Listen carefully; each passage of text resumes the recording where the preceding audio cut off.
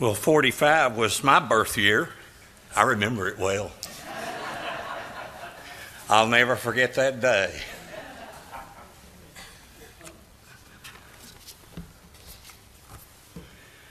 And John, that was a long time ago. A long time ago. The title of the message tonight is Musing by the Fire. Musing by the Fire. Turn with me, if you will, to Psalm 39. Brother Lawson spends a lot of time in the Psalms. And if you go look at the archive, you'll see message after message preached, gleaned. And it's one of God's special books to his people to encourage us along. And we get to read about the things that are going on in the lives of great men and women. And then the Spirit of God takes them from kings and prophets and speaks to our hearts. Psalm 39, verse 1. I said, I will take heed to my ways, that I sin not with my tongue. I will keep my mouth with a bridle while the wicked is before me. Well, he's given himself some good advice, hasn't he? I was dumb with silence. I held my peace, even from good. And my sorrow was stirred. My heart was hot within me. While I was musing, the fire burned. Then spake I with my tongue, Lord, make me to know mine end and the measure of my days, what it is that I may know how frail I am.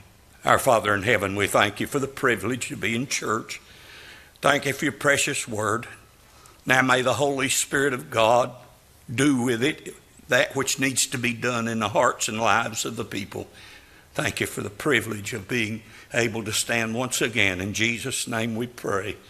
Amen. You may be seated. Yesterday was a beautiful day, and Linda and I spent a lot of time out in the backyard around the fire pit. We were picking up sticks and burning and things, and sitting in the lawn chair looking at that fire. And I began to muse. I did some musing. I'm really not sure whether I did it right or not, but I began to think some deep thoughts. And this passage of Scripture about David came to my heart. And the Lord said, I want you to put a message together. I'll tell you what. And then you come preach it. So that's where we are. Musing. You have to understand a little bit about the circumstances. David now is body worn out, frail, enemies on every hand, betrayed by his own family. And he is reckoned and dealt with a lot of things. And here he begins his complaint to the Lord. He decided, I'm just going to shut my mouth. Well, that's a good thing, isn't it? Did I tell you here a while back? He that speaks by the yard and thinks by the inch should be kicked by the foot. Yeah, that's true. And there are times to be quiet, particularly when you're praying. There's a place for public prayer. Church is a place. But there are some things that you pray about. You ought to shut your mouth when you pray. So, well, how will God hear me? Depends on where he is. If he's in glory 3 heavens away, that's a long way up. But if he's on the throne room of your heart, you don't have to talk. Amen? And a lot of times when we begin to pour out our failures, our problems to men, it's almost like the devil is saying, slow down, motor mouth, I can't keep up. You know? The devil's not omnipotent. He's not omniscient. He doesn't know all things. The only things he knows about me are the things I blurted out. And so we need to be circumspect and careful in some of the things that we say. And one of the things that we need to mark in our mind, once it's spoken, a word can never be recalled. You see them sometimes, they go out and they do their dirty work. James said the tongue set on fire of hell. So the tongue is what David is dealing with here. And he begins his complaint with the Lord. He said, I dried up. I didn't say anything to anybody about anything. I didn't want to give the wicked a way to accuse me. And I even went so far as I didn't even say anything good. And David's heart was right, but he carried that just a little bit too far, didn't he? We do that sometimes, don't we? Carry things a little too far. Go a little further than we ought to. Remember who this is. This is a man that had the highest highs, the greatest victories, and the most spectacular failures. This was David and Goliath. And the same one and the same man is David and Bathsheba. Problems. One of the reasons I know the Bible is God's very word is there's a lot of this I wouldn't put in the Bible if I was writing about myself. Amen? No, there's a lot about me you don't want to know. And I've spent my life as a repudiation of what I used to be. But David is here now and he's exhausted. He doesn't know if he's coming to the end of his life. He doesn't know if the sickness is unto death for him. He doesn't know where he stands. You and I sometimes can deal with things like that when you're speaking to the Lord about your circumstances and all. And sometimes it's good for us to think. If you can sit in front of a fire pit and you can watch that fire, and the first thing comes to your mind is, I'm hot, you're not a very deep thinker. Huh? You're not a very deep thinker. I look at that flame go up and down. My mind takes me all different kinds of places. I think about energy. I think about destruction. I think about the privilege of being sent through the fire to purify myself. Linda's uncle Jack was a jeweler, and I asked Uncle Jack one time, a great Anglican man, I said, Uncle Jack, what's pure gold? He said, we don't know. We can't get the fire hot enough to purify pure gold. But if we could, it would be like a looking glass. And that's what John saw in heaven, wasn't it? The streets of pure gold, as transparent as glass. My. Fire. God uses fire sometimes in our lives to burn off the dross. The old song says, the flame shall not hurt thee. I only design thy dross to consume and thy gold to refine. How firm a foundation, ye saints of the Lord, is laid for your soul in his excellent word. I love the old hymns. I love the old hymns. So here's David, and he's moved to a point where he cannot contain his thoughts any longer, and he begins to blurt out his complaint to the Lord and cry out to the Lord. And the thing I think about David, he didn't do this to the people around the throne. He went straight to the one that could help. And by the way, when you're in trouble and you have to have help, go to God. And when you can't understand something, all you have to do is ask. The Bible said, if any man lack wisdom, let him ask of God, who giveth to all men liberally and upbraideth not, this shall be given him. There's no reason for there to be a bunch of stupid Baptists. Amen. You've got God's Word in front of you. We ought to read God's Word. And reading about this great man that I pale thinking that I can compare myself in any way to him. But I have my own fights, just like he had his. You have your own difficulties and problems and cares. We wrestle with things, every one of us, all the time. We think nobody else is going through them, but everybody's got their battles. But David finally comes to the place that he sits. Life has driven him to a serious reflection on his person. And it brought him to cry out to God. And I believe Psalm 39 is David's cry out, who am I and why am I here? And all God's people need to have a reflection with God on that. Who am I? And why am I here? So let's look a little bit at what he said. That word musing, I looked it up. I can't pronounce the Hebrew. Dr. Lawson can. I can't. But it means to ponder, to murmur. I like this, to mutter, muttering. You ever mutter to yourself? To meditate.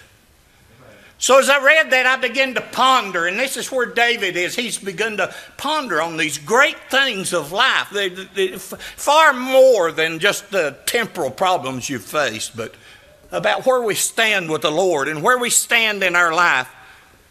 And if you're ever going to deal with these things in your life like that, you have to start with an honest self-evaluation. That's what David did. He confessed to the Lord.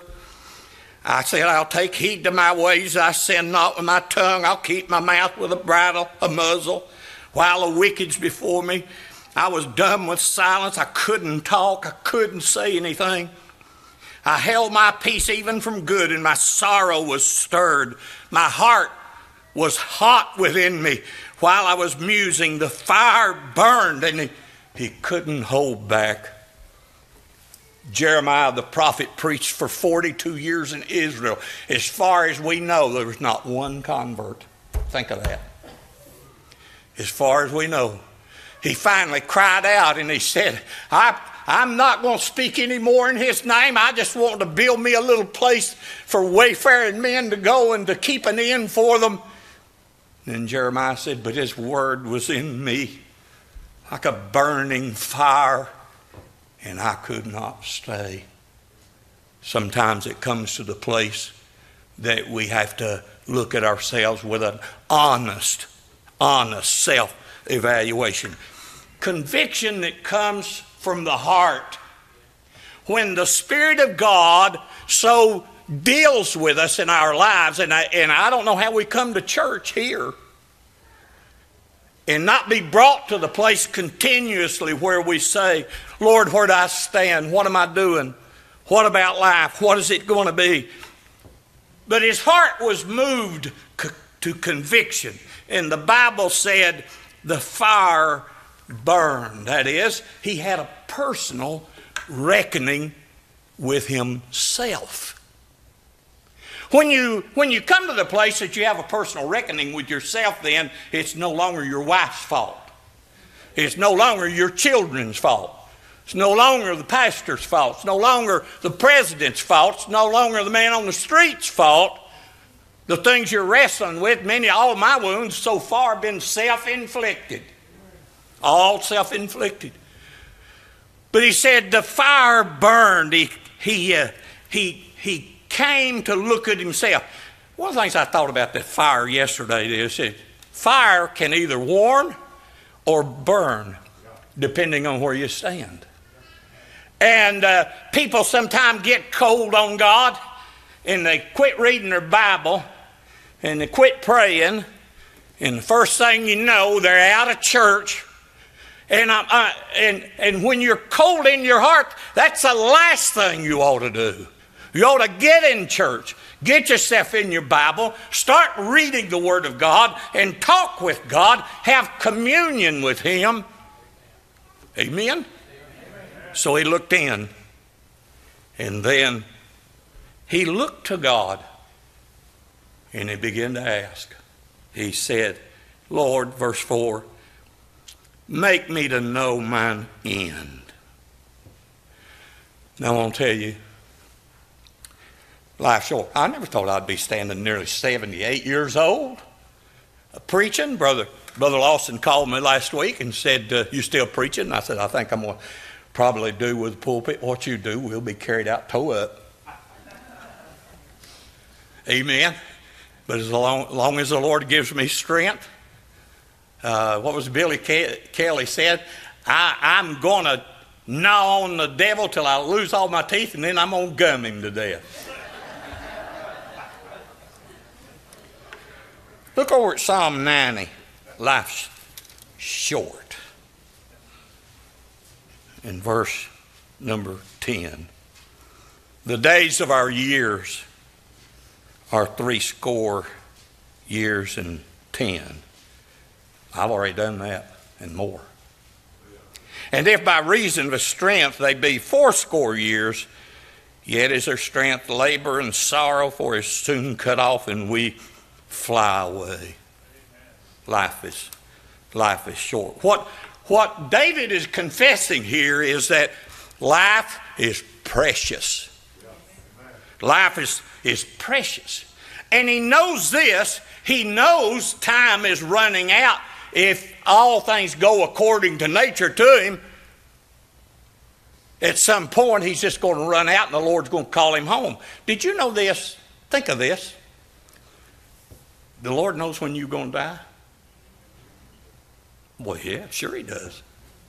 The Lord knows when I'm going to die. Yeah, he knows everything. I've come to the place I don't know anything anymore. I used to know everything. I don't know anything. But I know God does. And God has numbered our days. And the days are counting. And to all the joggers, I had someone to say sometime, do you jog? I do, getting up. I do. But what I figured out is, if the Lord knows my days, and I have a certain number of heartbeats to last me through my life, why am I going to speed them up and run them before I'm done?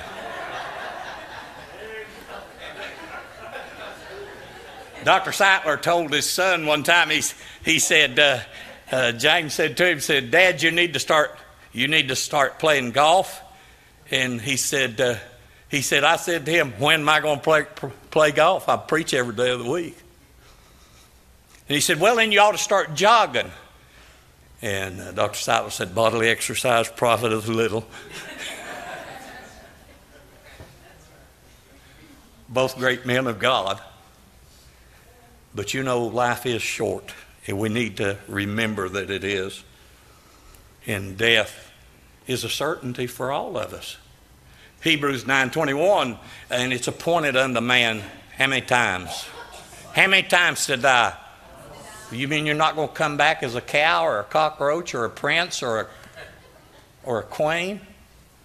It's amazing to me that people who believe in reincarnation, back in another life, they were always a princess or a very wealthy person.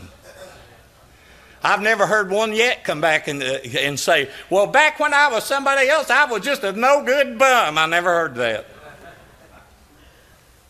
One life, 'twill soon be past, and only what's done for Christ will last. And so death is going to claim us. It's appointed unto man once to die. But after this, the judgment, one time. And we all have that appointment. And then the Lord said, and then David cried out, and help me to know the measure of my days. He's not saying, tell me when I'm going to die. Wouldn't that be awful? To know, listen, Hezekiah lived one of the most miserable 15 years of his entire existence because he knew when. I don't want to know when. I want that in the hands of God. And I've had people ask about suicide and the things that are attendant to that.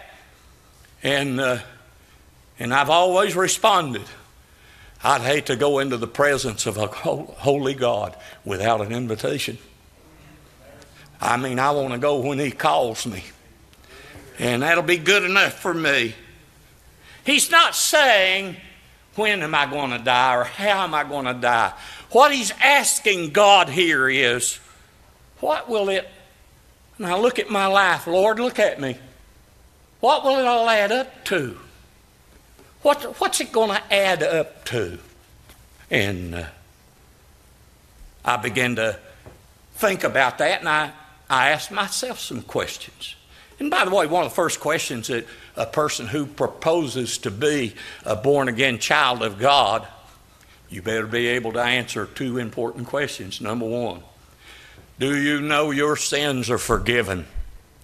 And number two, are you going to heaven when you die? If you can't say yes to those two, nothing else in life matters. Be sure that your name is written in the Lamb's Book of Life and that you've opened your heart and invited him to come in and to be your Lord and Savior. I have, over the course of time, I've heard a few parents say, I'm not going to force religion on my child. I'm always shocked when somebody says that. And my response has always been, you mean you're going to give them hell as an option? That's what you're saying. That it'll be okay with you if your child dies in his sins and goes to hell because you didn't care to take him to church? Well, both parent and child are lost. That's what the problem is there. And then another question I asked myself is, am I acquitting myself properly to God? Am I acquitting myself properly to God? My life verse is in 1 Thessalonians chapter 2 and verse 4. But as we were allowed of God to be put in trust with the gospel, even so I speak. Not as pleasing men, but God which trieth our hearts. Oh God, the cry from the bosom of every blood-washed, born-again child of God is, whatever I do, let every bit of it redound to the glory of Christ and the glory of God. Let my life count for him. Here a while back, it was Brother Harding or Pastor One that spoke about stewardship. A steward is someone who manages the property of another. What? You mean I'm not my own man? Oh, no. Not if you're saved by the grace of God, Brother Tom. No. What? Know ye not that your body is a temple of the Holy Ghost which you have of God, and you're not your own? You are bought with a price. Therefore glorify God in your body and in your spirit, which are God's. I belong to him. My greatest and highest responsibility in my life, in everything I do, is to see that it's pleasing to him. The fact that someone could dare to think I'm saved and the primary function of your heart not be to bring glory to him or to reflect upon him. Let your light so shine before men that they may see your good works and glorify your Father which is in heaven. And so I ask the Lord, help me to be a good steward of what you've given me. You know what the stewardship, what he does to every child of God.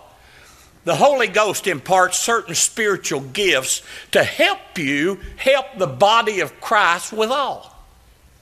And he gives them to every man. Say, what's my spiritual gift? I don't know. I can see some. I see some people that have a gift of helps. That's very evident to a lot of people. Then there's the gift of pastor and teacher. When I was a youngster, it killed me to think I had to stand up in English class and give a 10-minute report. And now I can't say my name in 10 minutes. So that's one of the gifts. How am I acquitting myself to God? Your talent. If you have talent, are you using it for the Lord? Listen, We have wonderful musicians in this church. I come to church and I listen, and the music is so wonderful. By the way, David wrote this, and he gave it to one of the 3 choir masters of the temple. Do you know they had 4,000 Levites to serve in that temple? Three great choirs, a center choir and then one on either side. But he says here at the start of this, to the chief musician, even to Jeduthun, sorry brother, Jeduthun, he was one of the choir masters. And David picked him out particularly because this was the psalm that David knew he could get it around and pick the right musicians and people for it. And so it was to go to this choir master, and he would spread it about the temple and the people would sing it. You don't hear much singing of the Psalms now, but it's beautiful when you do it. My talents. Am I wasting what God gave me? Or am I acquitting myself before the Master? And then you always must ask this question. Am I making a difference in the lives of others? Is my life having an impact on the lives of my family, my children? Do our neighbors know that we're Christians? I want my neighbors to see me get in the car with a Bible Sunday morning. Amen. None of my children call me on Sunday morning or Sunday night. Why? Because we're in church. Not one of our children ever asked us, are we going to church today? Have they? Not one. What are we doing for the Lord? Are we giving it to Him? Is our life affecting the lives of others? How are we? For some, folk need to quit talking and start praying. And then he says, that I may know how frail I am. Back to Psalm 90 again, verse 12. So teach us to number our days that we may apply our hearts to wisdom. Number our days. What he's saying is, Lord, help me to attend to my time wisely. Help me attend. I don't need near as much relaxation and recreation as I think I do.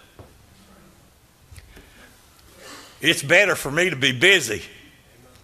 If I'm sitting around, I'm going to break something or something's going to fail. Amen? I need to be busy. We need to be busy. And in the Lord's work, you need to be busy for the Lord. Do His thing. And our prayer ought to be, Lord, help me to attend to my time wisely. Someone once said, wasting time is not murder. Killing time is not murder. It's suicide. Killing time is not murder. It's suicide. To number our days. He's not saying, Father, I want you to tell me how many more days I've got. Because I'm going to get my calendar down and I'm going to start marking X's through the days till I run out of time. I would hate to live like that. I don't want to live that way. But he's crying out to make my time count. When you get finished, what are they going to put on your tombstone? Well, he was lazy and he never did anything for God. I stood up in West Virginia at the gravestone of Robert Sheffey, that wonderful old Methodist circuit riding preacher. And it said the same thing that Fanny Crosby's tombstone says. Here lies Robert Sheffey. He hath done what he could.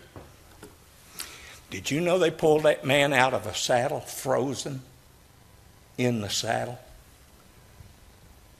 going to preach to folk, to win souls, to go? We have it so easy.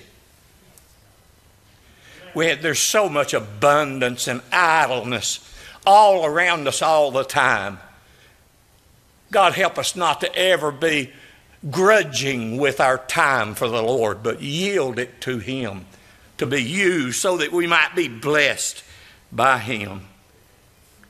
Now, I want to read you something I read. I thought it was, when I was musing, I thought this was good. Time is not measured by eternity. Eternity cannot be known by time. Time may only be measured by life. Your life is precious. The past is history. Tomorrow is a mystery. But today is a gift. And in closing, it would be wise for us to remember the words of Ecclesiastes chapter 12, the last two verses. Let us hear the conclusion of the whole matter. Fear God and keep His commandments, for this is the whole duty of man. For God shall bring every work into judgment with every secret thing, whether it be good or whether it be evil. Now, I don't know how the Lord speaks to you and deals with you and nudges you. I've tried my best to be tender-hearted so that He doesn't have to yell or take a switch. Our children are all different. My son, I had to wear him out constantly. But one of our daughters, all I had to do was say, and she'd break down in tears. We're all different, every one of us. But our duty and purpose is to fear God and to realize that one day after a while, He's been kind to me. I thank the Lord that He's not had to beat me that I'm aware of. And I've been allowed to serve Him. But one day after a while, I'm going to stand before Him. See, that'll be a wonderful day. I don't know. Ask John the Beloved on the Isle of Patmos.